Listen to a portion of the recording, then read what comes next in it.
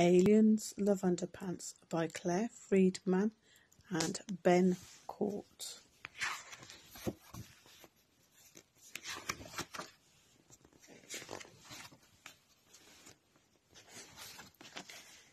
Aliens love underpants of every shape and size, but there's no underpants in space.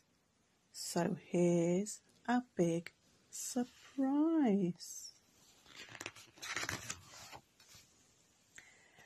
When aliens fly down to Earth, they don't come to meet you. They simply want your underpants. I bet you never knew. Their spaceship radar bleeps and blinks the moment that it sees a washing line of underpants all flapping in the breeze.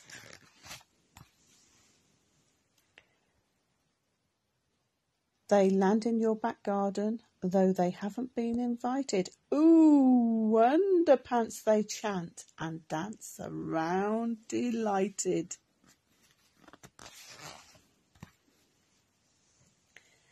They like them red, they like them green, or orange like Satsumas, but best of all they love the sight of Granny's spotty bloomers. Mum's pink frilly knickers are a perfect place to hide, and Grandpa's woolly long johns make a super woozy slide. In daring competitions held up by just one peg, they count how many aliens they can squeeze inside each leg.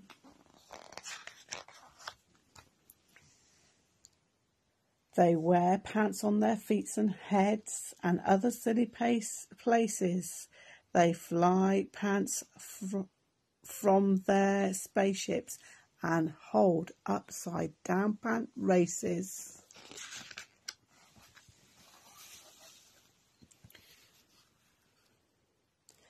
As they go zinging through the air, it really is fantastic. What fun the aliens all have with pingy pants elastic.